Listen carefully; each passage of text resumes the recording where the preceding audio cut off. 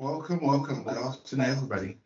Good afternoon. I can see a few people logging on now, which is perfect. We should be starting shortly. There we go. Come on, guys, let's log on if we can.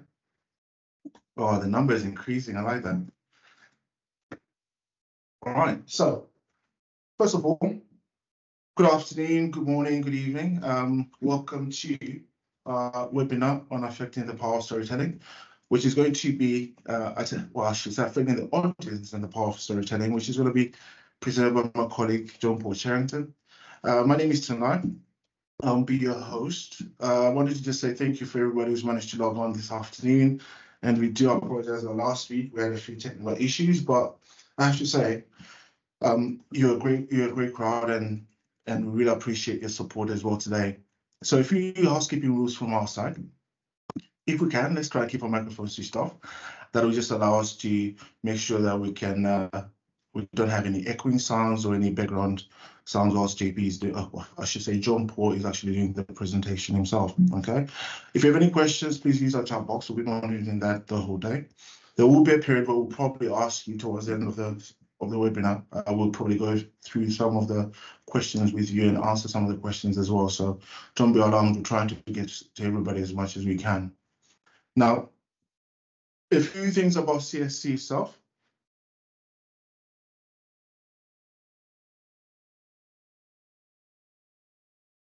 Please.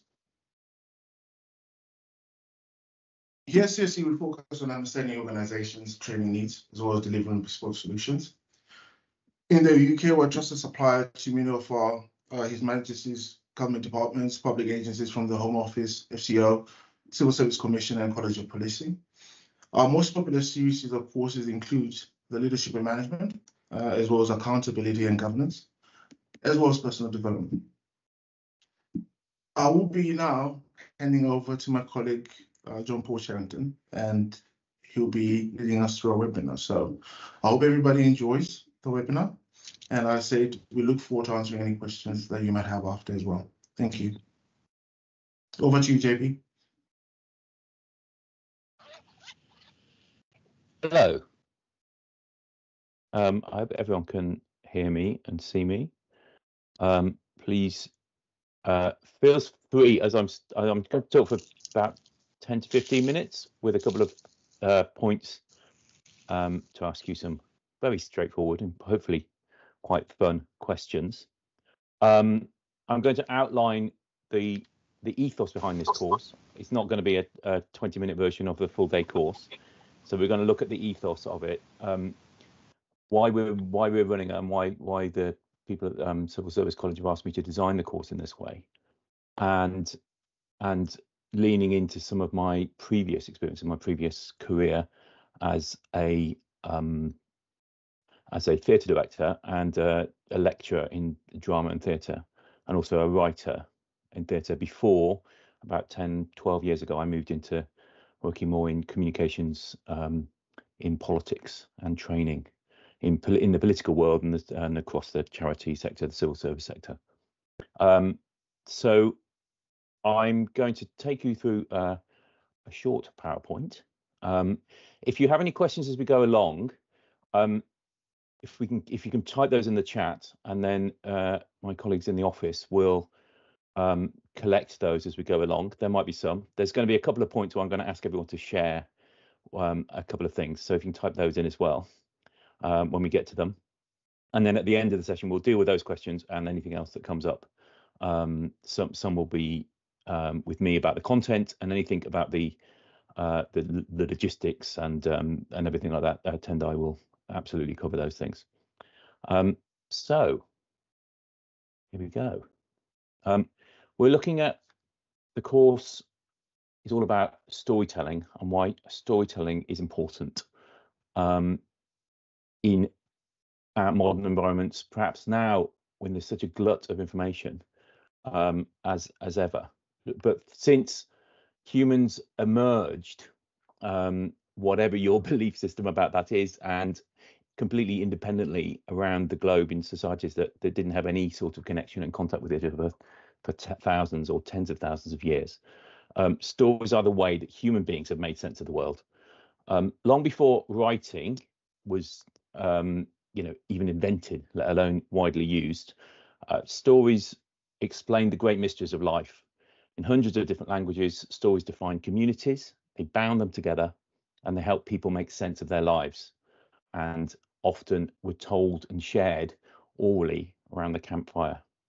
In these societies, and even today, we share campfire stories, poems, songs, and dances, and pictures on caves and carved into wood and stone were the ways in which tribes, communities, societies passed on their knowledge, whether that's religious belief, whether that was where good hunting was, whether that was rituals and codes of behavior from one generation to the next. Stories were really how information went longer and passed through longer than one human life.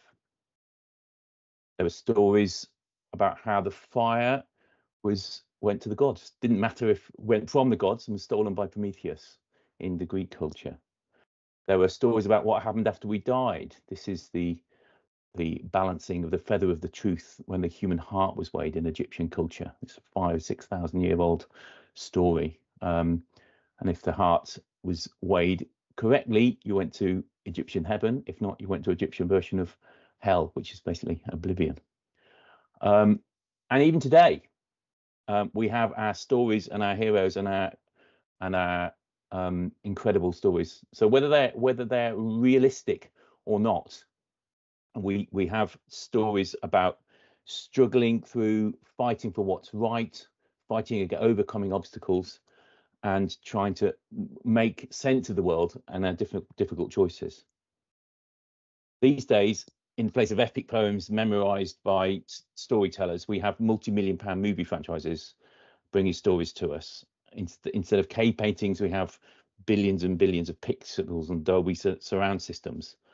But we still have the same sense of stories affecting us and thinking about what it is important in our lives. And sometimes they're about great heroes, as some of the things we looked at, but sometimes they're about very fragile creatures and trying to make sense of the world. So it doesn't all have to be heroes and superheroes and gods and warriors. Sometimes the most affecting stories are when we think about what it's like to discover the world and explore the world through the eyes of an innocent. Now, I'm sure, and this is your first question, many of you will have encountered stories before you even went to school. And you will probably have heard stories from your parents or teachers or nannies, depending on how you were brought up. But you will have heard all these stories before. So I just want you to share in the box, in the chat box, any stories that stick with you now that you remember hearing or reading as a child, either before school or perhaps in the first 2 or 3 years of primary schools. What stories now, for some of you, it might be 20 years ago. For some of us, it'll be 40 or 50 years ago. What stories, or even longer, stick with you? Just share some of those in the box now, and that have some sort of meaning to you, that you heard when you were a child. There's some suggestions there, but there'll be plenty more. Okay, so we've got Ellen, chicken licking, the sky's falling. We've got Kareem, the little princess. We also have Adam, the great Venus and other predicaments. I've got Karen, Sunday school Bible stories. I've got Caroline Miller, Aesop's Blues. Who else do we have? We've got Mike, the little grey men. Sarah, Book of Fairy Poems. Carol. Oh, we had Fables. That was quick. I can't read quick enough. We've got these are brilliant. They're all brilliant. It's also giving me a good sense of the average age of people in the audience. Doctor Who books, Simon, we like that. Elizabeth, we've got Myths of the Greek and Roman gods. Interesting one. The Boy Who Saved the Dyke in the Netherlands, Charles Parrish. Then we go Denise with, that's disappeared actually. Well, Fairy Tales and Fables. Hazel, Faraway Wishing Tree. This is okay. Great. Already we're sharing them. This is great. What else do we have? Malcolm and Nancy's Story. Laura, Alfie gets locked in another Alfie stories. So Elizabeth, Stick of the Dump was awesome. It's so good. Louise, Mr. Men, Helen, the Jolly Postman. So really interesting. I mean, is that everybody? Come on, guys. Let's keep shouting them out. That's good. That gives us a good flavor. Thomas the Tank Engine. We've got How My Dad Met My Mom. I like that. Stories and Morals Stuck With Me. That's Caroline Miller. Okay. We've got Sherry, Pilgrim's Progress. Samantha, How Much Do You Love Me? I Love You This Much. Brilliant. Okay, Brilliant. this is fabulous. Charles, another this is a nice suggestion, the little called Wolf. trip down memory lane. Okay, Any Tendo, we more? can probably let's carry on again. Animal Farm. Markham, yeah. Animal Farm. Wow. Okay, so there's a Brilliant. huge range of stories there. A lot of them will be familiar. You're on mute for me, JP. There we go. Okay, can you hear me again now? Great. So there's a huge range of stories there. We can date some people quite clearly for the average age in our group. But also what's amazing, isn't it, as when we get to a certain age, that we start sharing stories that we remember with our children or our nieces and nephews and even our grandchildren. So these stories carry on. Some of them were written in our lifetimes. Some of them, we've got the Greek and the Roman gods ones and the fables and the Grimm's tales. They're hundreds or even thousands of years old. So, but they somehow stay with us. And they're kind of shared points. You know, some of them are allegories, Pilgrim's Progress, Animal Farm. Others are just kind of exciting, fun, or silly. But they're all about something. And in the end, they're about more than a story. I'm just gonna. This is a pure coincidence. I wouldn't have had this if the session had gone on last Thursday. But over the weekend, I've been doing some spring cleaning and cleaning out some boxes of things. And I don't know if you can see this, but I found this from my primary school, which is a list of my favorite books when I was 8. And it's all written terribly neatly. I wish my handwriting was that good now. But I've got on this one, Danny the Champion of the World, which I think somebody had, which is a Roald Dahl. The Last Battle, that's a C.S. Lewis Narnia story. There's a couple of those. The Voyage of the Dawn Treader, that's another one. I've got James and the Giant Peach, Charlie and the Chocolate Factory, and The Magic Faraway Tree, which I think several people had that one, which is Enid Blyton kind of moon face, and up in the going over a different land would rotate around the top of a tree every day, every week, and you had to get out before you get trapped. And there's only one on this list of 8 there that I don't remember. It's called Traveling Magic. I have no recollection of that at all, but obviously my 8-year-old self really liked it. So the point of this isn't just to reminisce. It's just to think about how these stories will have stayed with us. And probably if you could take a good shot at saying what this story was about, if not remembering certain moments or incidents in it, to people even today, 10, 20, 30, 40, I won't go any higher, but years later. And just have a think about how many presentations you've been in the past month where you'd struggle to have that same kind of level of recall, and certainly things that you were doing last year, whether in your current job or a previous one, a year or 6 months ago, or even 2 or 3 years ago.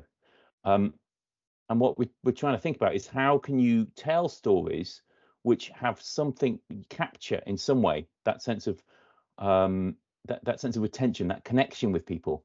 Okay, how do we kind of make our audiences react like this, like excited and rapt and putting their hands up and engaged and asking questions, rather than, as I certainly know from having been a lecturer part of my career, and many of you will know, that sort of reaction as people get a little bit older and phones and become more distracting. So they've got comfier chairs, but they're not anywhere near as engaged as those children. One of the things that I've spent a long time doing is trying to think how to get actors to stand on a stage in front of this kind of environment, but full of people, hopefully, sometimes terribly empty, and tell their stories. Okay, and that sort of environment, that's quite intimidating. And actors have weeks or months of rehearsal sometimes and time to prepare, and also often building on several years of really specific training. Okay, but that environment isn't any more intimidating than this environment, which probably much more familiar to many of you. what we're still telling stories to an audience, and inside that audience of potentially bored, potentially engaged adults are those little children who all remember Danny the Champion of the World and Pilgrim's Progress and The Boy Who Cried Wolf and Phantom Tollbooth, which is another real favourite of mine I saw. So how can we get the attention and reawaken that little child that's interested, that's engaged, that wants to listen and doesn't just kind of want to finish the meeting and get out as quickly as possible? One of the things we need to do is realise that when we're telling stories, if we're getting people in the room, whether that's a theatre, conference room, conference hall, or just a meeting room, it's a very different. It's a very different approach if we're delivering information in person to somebody rather than just sending an email. Okay, a little fact some of you may know, but when a reasonable kind of speed for public speaking is about 100 to 110, 120 words a minute, most people reading can read about 300 words a minute. And if it's things you're familiar with, or if it's kind of long, complicated, and let's say slightly boring policy documents, that where you're familiar with the information, you don't read every single word, then you can read at 300 to 400 words a minute. So in terms of time and efficiency, it's much easier to give people things to read. But in terms of engagement, it's much more important, as we know, to be telling stories. Now, we can tell stories in well-written text, and we'll look at that as part of what we do on the training day. But a lot of what I'm talking about is actually being in front of people, engaging with people, whether that's in a meeting, whether that's presenting to a team, or whether that's presenting to big audiences. Okay, so my experience for the first almost 2 decades of my career was working as a director.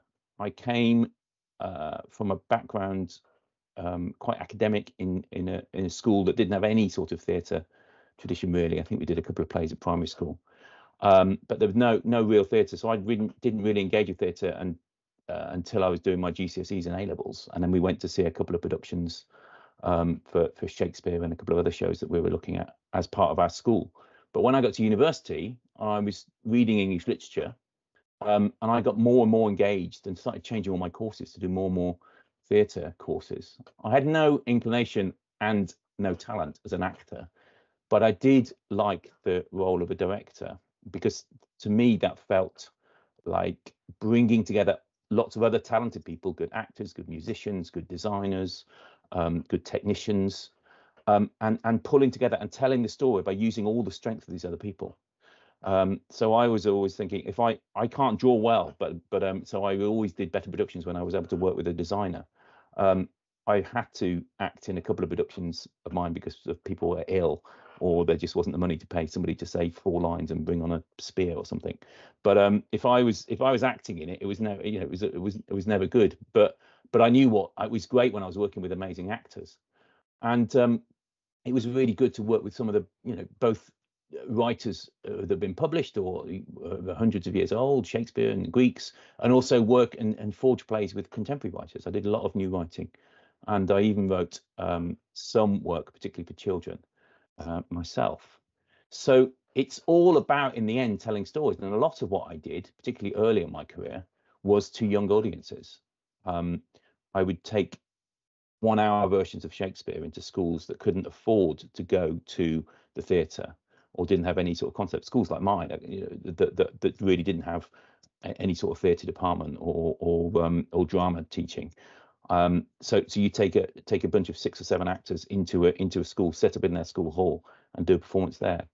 I did lots of work around various issues in theatre and education companies, which would deal with bullying or using drugs or sexual health and those kind of things, which we'll be quite familiar with.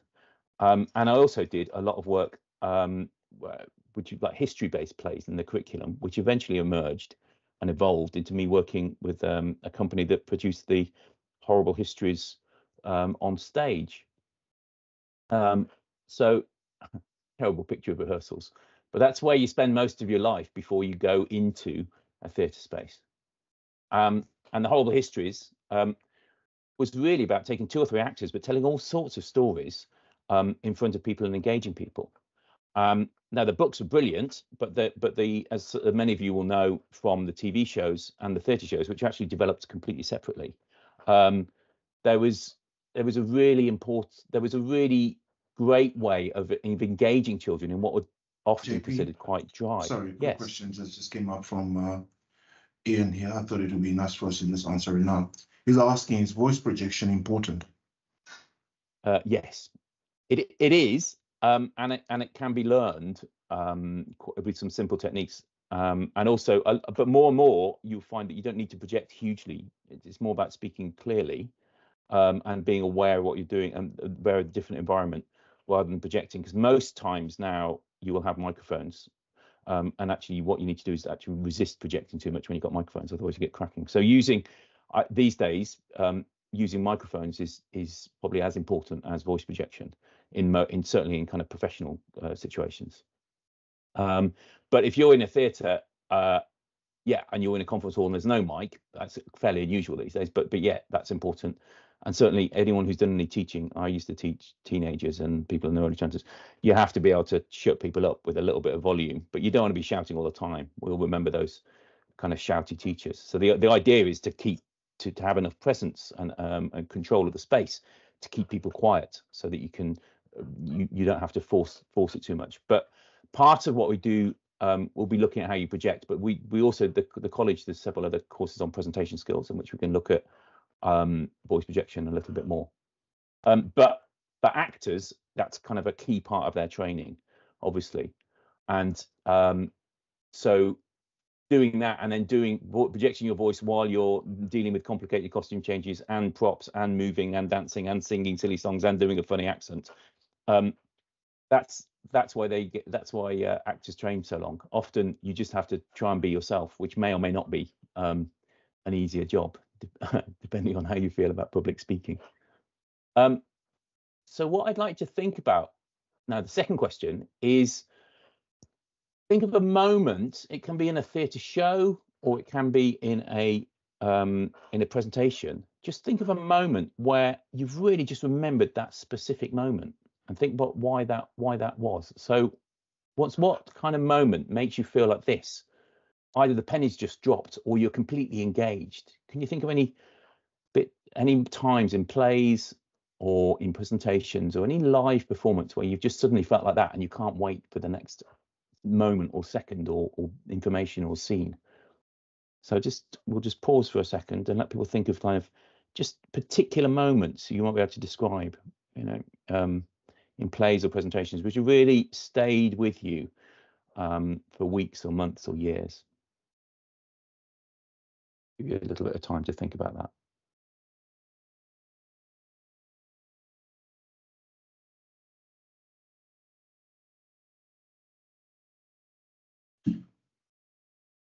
So we've got Elizabeth here. She's saying Alan Rickman in Private Lives in London. It was just mesmerizingly captivating and completely seductive. He had the audience in the palm of his hand. I have Simon when Hedda Gabler shoots herself. And then we've got Karen, when I care about the character or the topic and when it resonates with something important to me.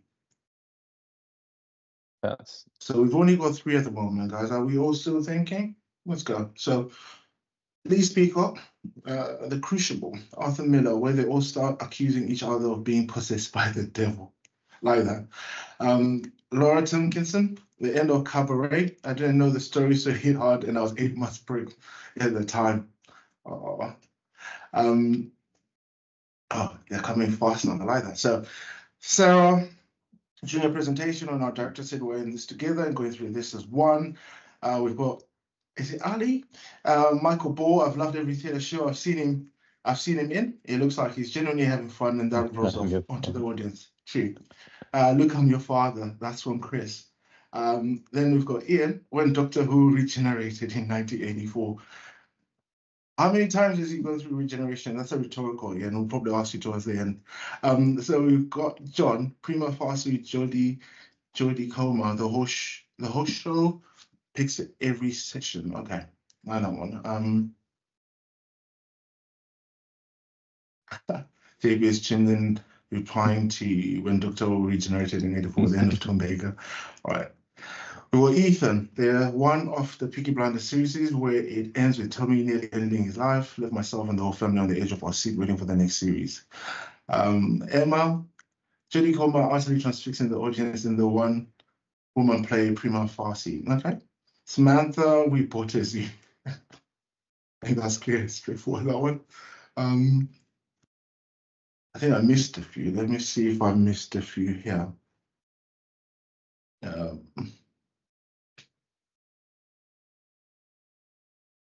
Let's go.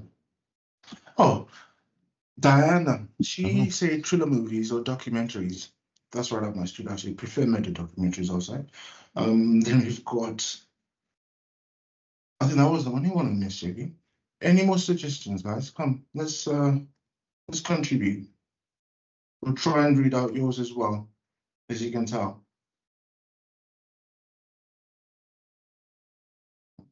So Carol.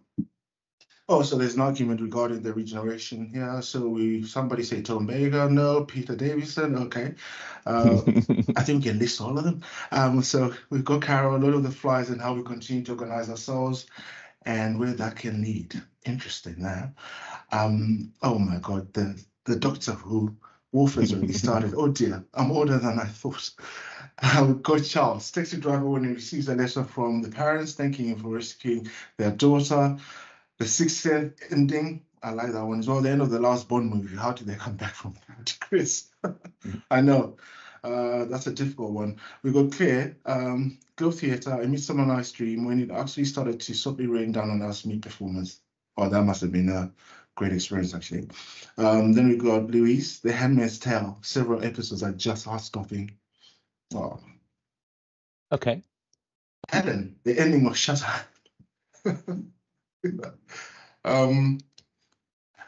The marine iguana and the razor snakes. I don't like snakes. I grew up in the Southern Hemisphere, so honestly, I don't like snakes. Come on, guys, let's keep going. And let's I love stories. Here we go. Charleston and Twin Peaks, they're really fighting the scene in the back lodge. I second that. Christine, anything with a plot. Sounds like my other colleague in here, Christine, when you say that. Then, yeah, Scene from Charles.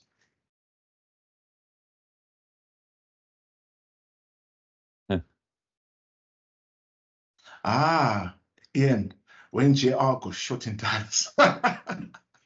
I don't think a lot of people know what Dallas is yet, if you continue with that. Samantha is quite, they think, okay, so with Body Zoo, there's a comment between that was responded to. So it's all quiet. They think the idea of a zoo has failed, and then they realize that a tree is blocking the road. There's a mile-long queue of people waiting to visit the zoo. I think that was JP responding to you there, Samantha. So, and I'm loving the interaction. So let's keep going. Brilliant. We've got Charles again, the end of Don't Look Now. Thank you. Thank you. Thank you. We'll continue now. Okay. Can you hear me? Great. So, yeah, there's some really amazing moments there. But again, in films, there's a really great moments. And what you've identified, some of you, is when you care about what's happening, when you care about the characters or the creatures involved. But also when things that happen that are unexpected. And also there's some moments. The last one that came up, Charlton Heston at the end of the Planet of the Apes, is just a really powerful image of the statue, the head of the Statue of Liberty, and he realizes that it is Earth after all, and there's just this character on horseback and this huge long shot of what used to be New York and is now just a beach. So fantastic things there. Who Shot JR, kind of dramatic, and there was the kind of spinning chair, wasn't there, on the back of it, and all the build up on that, and some great there's some just amazing moments which you stick with you. And that JR thing, that was 1980-ish, wasn't it? Some of those, and the Doctor Who was the early 80s. I was remembering the wrong one, but they're both sort of key points that stick in your mind. And the last Bond movie, just this hugely powerful image. So as a theatre directors and theatre creators are constantly trying to create images which stick in people's mind, which are about the character at that moment, and also about something much more profound. This image is, some of you may have seen this production. This is David Tennant after Doctor Who, as we've got a theme going, but with the skull in Hamlet in the gravedigger scene. And I don't know if you know, but this actually was a real human skull that somebody who was a huge Shakespeare fan had basically donated their own skull to be used in the production of Hamlet when they died. So I think they use that in the publicity, but it's quite a remarkable thing. But this is an image not just from David Tennant, about 15 years ago, but that was an image when Shakespeare was wrote Hamlet in the very early 1600s. And what, if as I remember from my English literature, that once he started writing skulls, then skulls were in every single play, and there were skulls and contemplations on death in every single play by all of Shakespeare's competitors and contemporaries. So it says it's about a moment in the play, but it's also something much more profound, which is Hamlet reflecting on mortality of him and everybody, and just kind of coming face to face with this skull of Yorick the jester, who he remembers as a jester when he was a child. And so there's a aging, mortality. It's a hugely kind of powerful, profound moment, which comes at a point when the play is just about to kind of push into its final act, really push into final gear, and nearly everybody get killed, including Hamlet. So the Doctor Who chat is off. Once you allow that into a chat, that's it. It's all over. But this, in a presentation, is, I would say, an equally powerful moment for those of us who remember it. This is 2008, January 2008, when Steve Jobs walked on to the very casually, carrying what many of us will recognise as those ubiquitous envelopes that are around all offices in the 90s and the 2000s. And then just halfway through, he just took out the MacBook Air out of it. I would say that is a kind of moment that sticks with people even now, and is as powerful, if used well, as the image of Hamlet and the skull. So they can look like gimmicks, but sometimes if you have to do a talk or presentation, creating an image which just highlights or is a key moment that you want your audience to remember helps to give them something to hook on the emotion, to hook on the actual point on a key moment of the lecture, the presentation, whatever it is. Sometimes it can be visual, sometimes it can be a feeling, sometimes it can be an unexpected moment, a turn, a plot twist, as several people said. Something like that is really important to just engage the audience and somehow fill up the space. So what we do in the course, in the training, is take you from somebody who's been asked to do some sort of storytelling presentation, whether that's to a team, to a meeting, to a conference, and might be feeling completely stuck like that, and try and give you ideas about how you can present the information so that it's engaging. Okay, you might have your script, you might have your information. How do you prepare that? We'll look at how you tell stories, because that isn't always about giving people huge amounts of information. Remember what I said, it's 100 words a minute if you're speaking, it's 300 to 400 words a minute if you're reading. So if you've got people for 10 or 15 minutes, you can only do 1,000 words. So all of those words need to earn their place. And you don't need to explain everything. What you might want to do is just engage people enough, give them enough information that they're going to go and read your full policy report or your email or the document or whatever they need to do to take it further. Storytelling is often about showing people, not actually telling them everything, but showing them and engaging their curiosity. We can look at, there are many structures of stories and storytelling, and some of those that you can, but most structures effectively break down into 3 parts. The hero, and that can be that can be Superman or Batman or Doctor Who, or it can be Grogu, starts off on a journey and they have to face something alone, but they have to leave, they have to go and do something, they have to change something. they will then have to face and fight some sort of struggle, whatever that is. That can be a sequence of things, that can be escaping from something, it can be overcoming something, but there's some sort of struggle and difficulty, and that's the bulk of the story. How that person escapes from the chains, breaks through what they need to do, and then at the end of the story, and this is often forgotten, there's the homecoming. What happens when they get back? How are they changed? How are they different? Do they come back home? Yeah. How are they wiser? Are they saved their family? But what's the impact? What's the point of the story? If you go out and kill the dragon and get back home again, what have you learned? Yeah. Why is Bilbo Baggins different at the end of The Hobbit than he is at the beginning? Or even Stuart Little when he's been in the city. So the key point of the storytelling is to say that if you can engage an audience, if you're aware of structure and that you can't do everything, but you're always selective about what you tell, and that how you tell people things and make them feel things is more important than giving huge amounts of information, then you can arouse their curiosity. You don't have to tell them everything. You can show them things, you can engage them, and you can start to try and present your audience with things which they want to be involved in. So they become rapt and attentive, and they're hanging on to the next thing you're going to say. They can't predict it. They don't know everything in advance. And if you can engage them emotionally as human beings, as the little children inside that they were when they first heard stories, rather than just delivering a load of dry facts and information, you're much more likely to have them remember and retain and act on that information, which really is your objective of telling the story, so that there's been some sort of change. So it's not just the heroes in the story that go through a change, it's the audience, the people you're pitching to, the people you're talking to. They themselves have gone on some sort of journey and story and are different at the end than they are at the beginning.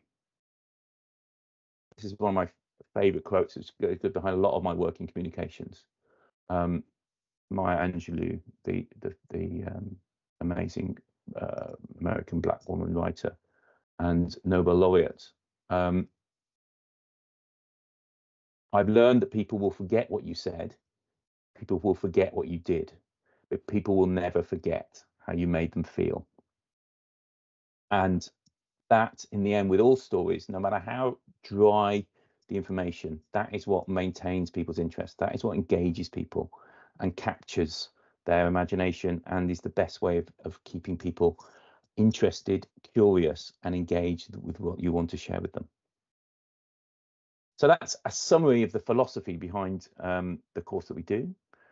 You can probably guess there are things that we can learn in terms of techniques to think about how we structure things, how we write, how we use language, how we actually present in front of people if we are doing live presentations, which this is largely based upon, although you can, of course, tell stories just in text, but it's a storytelling in text and storytelling in performance, or certainly in front of in front of people, in person, and even indeed on the screen, like I'm doing now.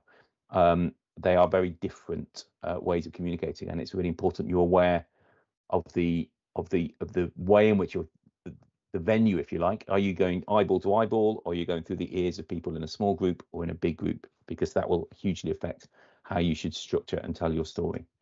So it's about considering how you're going to tell the story, why you're telling it, what you want to tell, and what you want people to feel, and then at the end, hopefully remember and act on at the end, and ideally retain it for longer than when the next presentation is. So that's an outline of the philosophy behind the course and some of the things that we'll cover. I'm really happy now to take questions from people. Probably let's not get into who's the best Doctor Who chat. Can we please ask JP as many questions as we can? We use the list. Well, I'll say the remaining time to probably answer as many questions as we can. So, just like before, we're very interactive with our chat box. Let's do that. I think it's been a really, really good session. So, if we can, I'm waiting for the first question. Let's go.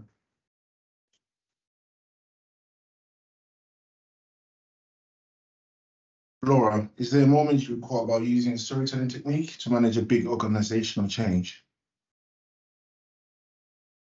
Then after Laura, I'll probably go to Samantha, then she's got a question as well. So over to you, JB. I think there was I was working with a really good friend and colleague of mine a couple of years ago on a quite complicated charity project where everyone was working remotely. It started during the COVID lockdown and kind of came out of that, but it was a public project, and it was spread all over the country. And we rarely got to meet in person as a team. And it was quite fragmented. And while everyone had bought into the project, it was about the Black British experience and kind of racism and the history and the repercussions of slavery, but also as a celebration of modern British culture and all its variety and diversity. But it was on one of the team days when, just to pull things together, we just started looking at what people's I think there was basically imagining ourselves as superheroes and imagining what was our superpower and how we got it.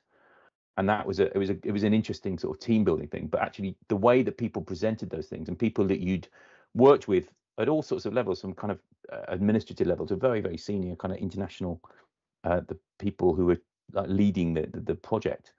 It was fascinating to see how people felt and how they felt their skills, what they felt was good, and how those things had developed. And so storytelling itself, that enabled us to kind of work much more strongly as a team and kind of pull the team together. So in terms of organizational change, it was really about kind of getting everybody on the same page and understanding that the different skills that we all had as team members were all very helpful to working together. And So just by what using that kind of superpower thing, how that do was you really measure interesting. the words per minute ratio when you speak? I know Samantha's got a hand up. Sorry, JP. If you can just ask us the question in the chat box, Samantha, that would be great. Okay. But back to Ian's question. How do you measure the words per minute ratio when you speak? You can record it easily. I mean, it's really easy to do a workout in a document and then just read it as you're speaking. You always think you can say more when you're writing.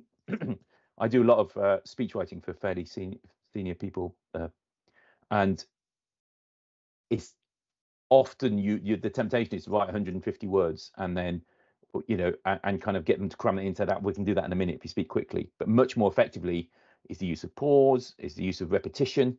And if you're cramming loads of information, and it reduces the time to compete to cram it if you're repeating things a lot, which is really important sometimes for rhetorical reasons or just to really make a message clearly, you realize that when you're speaking, you can't even 100 words, if 40 or 50 of them are repeated, you can't get as much information across as you want to.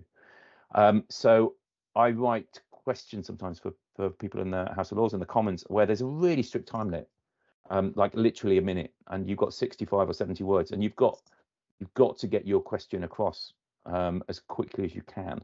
So actually writing concisely and saying it in as few words as possible is very important. And I would always say shorter is better than longer. There's a reason we have an interval in theatres between 45 minutes and an hour, particularly if you've got a young people's audience, because it's a lot of words and a lot of information coming at you. But you can easily measure how quickly you speak by just recording it and then counting how far you get through the speech. It's a useful technique to know. Next question. This is from Simon. They say a picture tells 1,000 words. What are your favorite examples of public enough? Sorry. So they say a picture tells 1,000 words. What are your favorite examples of really powerful images? Well, I think I've used some of them in my presentation. I think it depends on the situation. We'll remember all sorts of in plays and theatre. It's often about creating a moment, and often holding that moment where nothing is really happening except what you're seeing there, whether that's Hedda Gabler being shot or whether that's just somebody walking through a door. One of my favourite moments in theatre was that I created in the show I did was to get somebody to open a door really slowly. So somebody just noticed the door handle turning, and there was a sense of like, if the husband comes back and sees what's happening in the room now, it's going to be a disaster because the guy's a psychopath. And it wasn't until the dress rehearsal that we realised that the guy was just kind of coming in and bursting in. And actually, when I asked him just to count to 10 as he opened the door, and the whole theatre was looking at this door handle turning really slowly, and you could hear the audience kind of tensing up as it went on. So there are moments like that you can create images. And if you're doing something in a very public forum, you're looking for your kind of either your Twitter clip or your little, even your kind of front page image. So Boris Johnson was very good at this, waving the brick and the fish, or the kind of bursting through the Brexit wall. Whether you agree or not with what he did or does or what he's like, he was extremely good at kind of creating those moments that would become the talked about moments that we can still remember those speeches. So I think if you don't want, if you're nervous or you don't want to be too fiddly with props, but sometimes just having a moment in a presentation can be really powerful way just to get to people to think. All right, so JP, I'll ask you a couple more questions, probably 3 more questions. Then afterwards, I forgot to say that everybody will try and answer them as well after the webinar, because I know there's a few interesting questions that have come in, and I don't want you to feel left out. So we will try and get back to everybody that we don't get back to during this chat. So next question, that's from Angel Lai. Would you recommend defining emotional outcome before start communication? I think you need to know what the outcome you want is, and when you're you should do that when you're preparing your presentation. You need to know what you want people to feel at the end. So what's the call to action? What's the point? What's the purpose of doing this? It's much better if people realize that themselves and experience it rather than by the end of this presentation you're going to be feeling really happy or really sad, or very silly examples, but you should certainly, when you're preparing, have a sense of what you want, how you want them to feel different at the end. Think of that journey that you're taking them on. So you should have a really clear sense of not just what your ask is at the end, but what you want them to do and feel at the end. And if you've convinced them emotionally, they're much more likely to want to go along with what you're doing. I thought this is a very interesting one, actually, a little bit different from the ones we've been getting. So what techniques work best in a boardroom where people at top hierarchical silos see themselves as making serious decisions whilst removed from the reality behind data? So I'll repeat that again, okay, because that was a bit I got it. So we'll try again. What techniques work best in a boardroom where people at top hierarchical silos see themselves as making serious decisions whilst removed from the reality behind data? That's from Matthew. Yeah, I think that's a real challenge if you're speaking to more senior people, because one of the ways people can be objective and making decisions is by distancing themselves from it, and getting through those barriers, getting to communicate people if they aren't going to be directly or personally affected by the outcomes. That's really hard. So you've got to engage.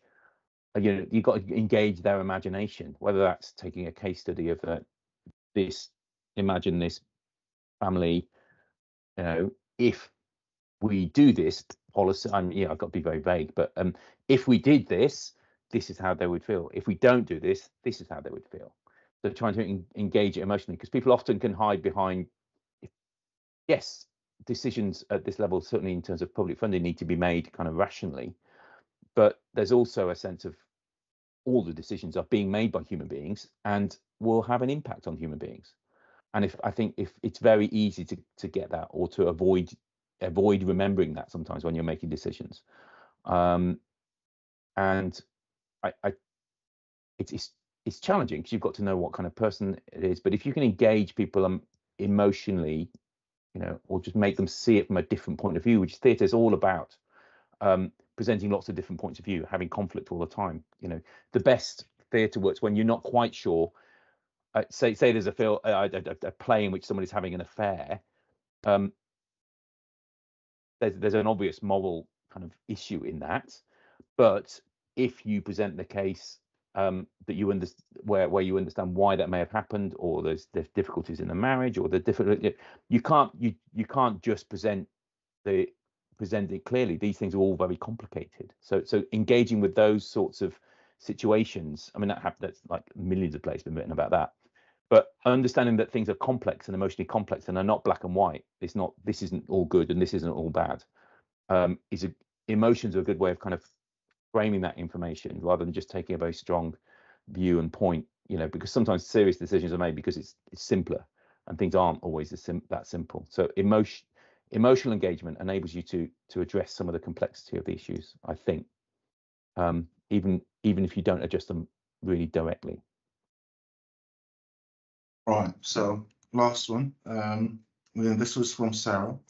So she says, any top tips I think I'm assuming she means any top tips where we can find, well, she says any top tips where we find it difficult to be concise sometimes, especially when getting excited about a topic.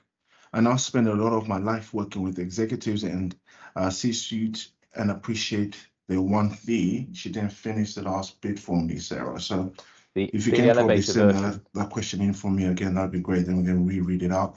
But I say thank you very much for everybody's questions. I'm not dismissing yours if I didn't read it out. We will monitor the chat box even after the session, and we'll try and answer everybody's question. I know that JB's looking forward to doing that. Now, Tendai, I've got that last question. I can see the end of it. So it's like the elevator version. Again, which one? Doing the very short version when people have got really limited time. That's really important. If the clearer you are about what you want and how you can get that, the better. Often, if you are very enthusiastic, you can just end up filling a lot of the time and then running out of time. I did the first half of this presentation on the script, and the second half talking more generally in response to the questions that were coming out and trying to adapt it as it was going on. Don't know if that was clear from how it was. I should watch it back when the webinar's put online and see how different that makes it. But I wanted to be aware of kind of keeping close to the timings that we had and not kind of going off on one as I'm doing this, which when you're sat in your room on your own is much easier to do than it is if you're in a room with other people where you're kind of aware of them, getting bored or looking at their watch. I can't see anybody's reactions, so it's really difficult to engage in this situation. So I find it hard on the screen to do it, but I would say always when you're trying to say, I do this in some of the courses I deliver, can you deliver what you want in a single sentence? Can you frame what you want in a single sentence? Can you do that in a single paragraph? By that, I mean 3 or 4 sentences. And often that means real clarity of thinking. If you can define that at the beginning of your preparation, and some people, Alistair Campbell says this in one of his books about comms. If you have a word, a sentence, and a paragraph, if you can do that, you've effectively got your title, your précis, and your elevator pitch. And if you can keep all that under 75 words, it's not going to be more than a minute. Brilliant. Thank you very much, JP. So I think there was a few questions regarding in the chat box, where do you find the information regarding the course and etc. So we're just going to share a little bit on the screen so that everybody knows who to contact and what's going to happen next. So future course dates for persuasive storytelling. As you can tell, we've got a few spaces. We've got one space left on the virtual on the 28th of March, but we've also got 2 additional days, 16th of July, 4th of December. Duration is usually 10 a.m. to 4 p.m. We also offer face-to-face option. 19th September, we've got one which is duration, same time, 10 to 4 p.m. The names of my colleagues on the screen, Sweta is for she's for our open courses. So please do reach out to her if you want to join in on our open courses, and Deborah, my other colleagues for our in-house courses. So she'll be able to coordinate any or organize any in-house programs that you might be interested in from us as well. So please feel free to go on our website. We've got a few upcoming webinars as well, which are scheduled, which you're going to share on screen with you as well. So we've got unlocking leadership potential, mastering conflict, negotiation, and stakeholder engagement. This is also with my other two colleagues, Ben and Keith Bleasdale. They usually specialize in our leadership and management courses, and I'll probably encourage majority of the people who are in leadership and management, especially to log on to that one. It's going to be another cracker for webinar. So if you have any questions, like I said, please feel free to reach out to us. Our number was shared previously on the previous slide, but at the same time, we will be monitoring the chat box until probably 10 minutes after the webinar is done. But if that, I think that's pretty much it from us and from JP as well. I want to say thank you. Thank you for logging back on. I know that last week we had a trying time, but we appreciate you making the time to come back again today. And I hope everybody enjoyed the webinar itself. We're looking forward to seeing you on our courses. But besides that, have a good remainder of the week. And hopefully we'll see you guys on the 17th of April.